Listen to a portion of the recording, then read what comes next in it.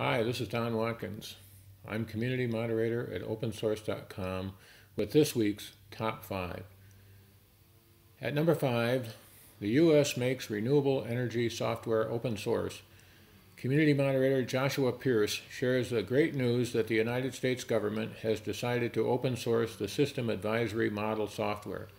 This will increase transparency, flexibility, and collaboration, which is a win-win for all. At number 4, how to use Arduino and Raspberry Pi to turn a fiber-optic neural network into wall art.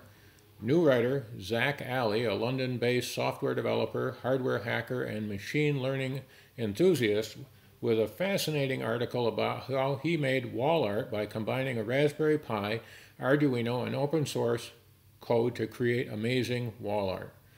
At number 3, learn how to program Python by building a simple dice game. Columnist Seth Kenlon with a step-by-step article about how to learn Python by building a game. This is a great place to begin your Python programming journey, as Seth has provided all the details to ensure your success. At number 2, how to run DOS programs in Linux. Jim Hall, an open source developer and advocate, with a fascinating article about how you can use QEMU and FreeDOS to run old MS-DOS programs in Linux. He has provided a step-by-step guide will have you up and running your old favorites.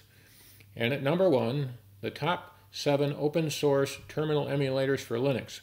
Opensource.com editor Jason Baker with the top 7 terminal emulators. Are you a system administrator, a Linux power user, or just someone who spends a lot of time at the command line?